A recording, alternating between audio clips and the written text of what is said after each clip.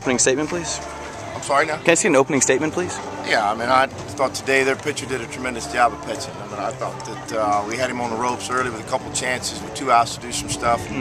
Weren't able to accomplish it. I thought my hat goes off to them because they pitched well all day. Okay, so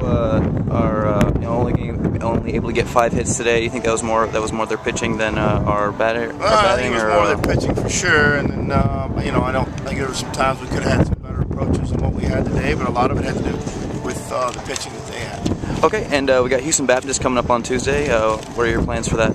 For preparing for them?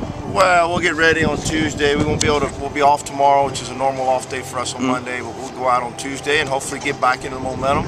And after coming out of tonight's loss, and get ready for Tuesday. All right.